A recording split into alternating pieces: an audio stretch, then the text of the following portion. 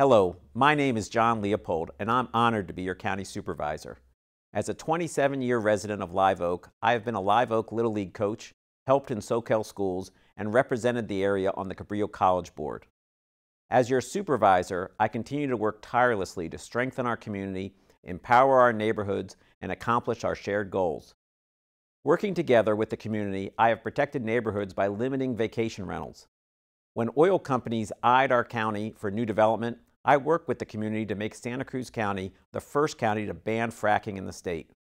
When flight paths over our homes changed, I helped lead the community effort to force the FAA to come to the table to address our concerns. Through our conversations, we've identified needs for young people, and I secured funding to build the Boys and Girls Club that serves 200 children each day.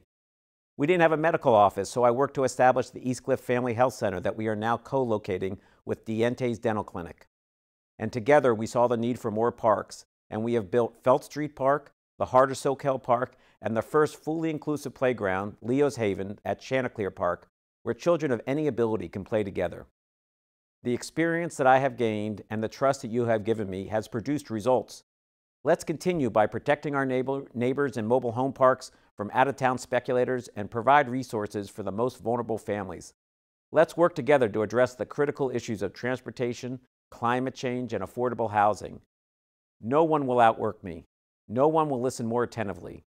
Please find out more about me and how to reach me at my campaign website, friendsofjohnleopold.com. And on March 3rd, please remember to vote.